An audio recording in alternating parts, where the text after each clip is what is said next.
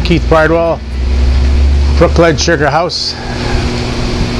I've been at this for a long time. I started when I was 10 years old, not obviously this big, but on a much smaller scale, and I have, over the years, it's a hobby of mine that I've never given up. I enjoy it.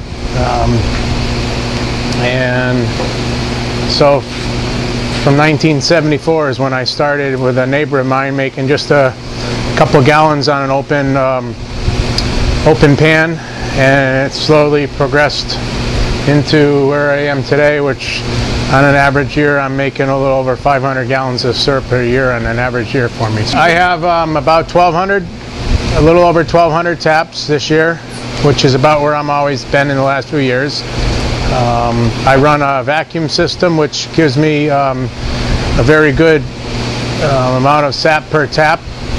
With the older style, when you just hung buckets out, you didn't get anywhere near as much sap per tap as you do nowadays with a good vacuum system.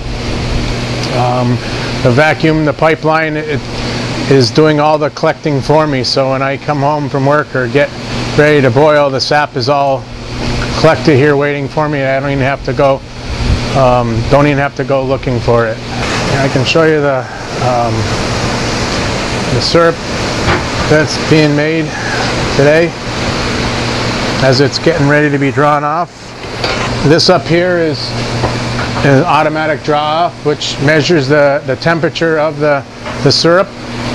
The syrup boils at 7 degrees above the boiling point of water, so that at any given time during the course of a day, I have the barometer up there where I can set the temperature to draw off at, and the syrup will come off when it's ready. Hydrometer is actually very accurate, and if you come in a little closer, you can see there's red lines on that hydrometer. The top red line, if it was to float right at that red line, that would mean it's syrup. It's not floating quite at that level there. You can see it's sinking down. It's sinking down a little bit below that. So where I drew off right here isn't quite ready, but so when that floats at the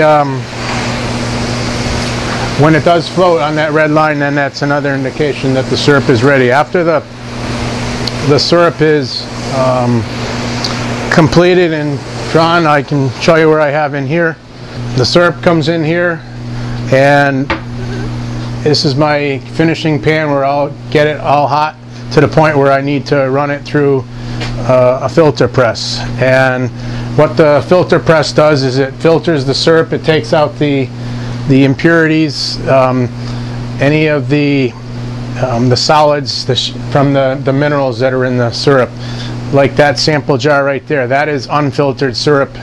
You can see it's cloudy. If you was to take it and put it next to if you put that next to you can see that one is cloudy and this one is much clearer. It's this has been filtered and this has not been. That was just a sample I pulled today of what I made. You take a sample of your syrup and you would put it in and you hold it up to light. And I know with the camera you're not going to be able to see, but you would look through there, and that's a method of grading the syrup based on how dark it is. As the season progresses, the syrup tends to get darker, stronger flavor, to the point where you're making your cooking syrup near the end of the year. Your light syrups aren't going to have that strong flavor to it, so that if you use a light syrup in for cooking, you're going to be disappointed because you're not going to get a real strong maple flavor.